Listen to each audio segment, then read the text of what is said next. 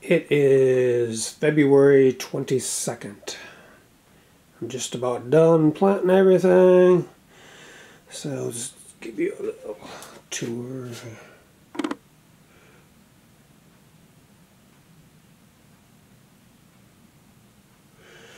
a few more left in this one here.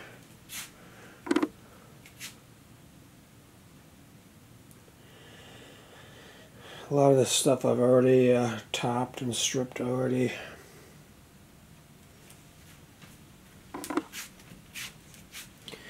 Here's some of my overwinters.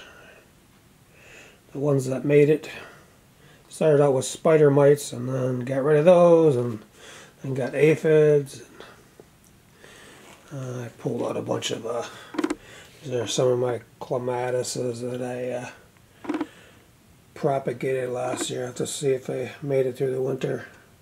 I just took them out yesterday.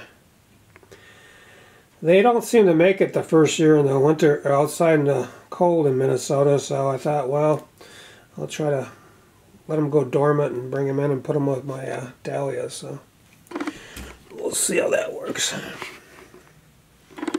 There's some of the older ones. These are ones I just finished up today. These are some other ones. Some of these are like chili de aguas, and they're kind of a long plant, so they've been topped, but they like to grow tall.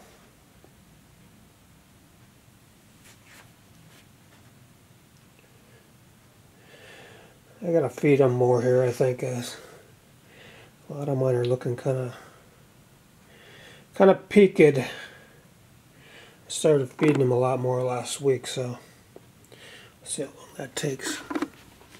Got a few more up here.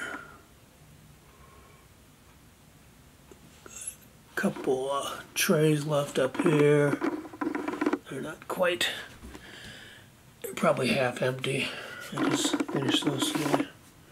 I got some more right there.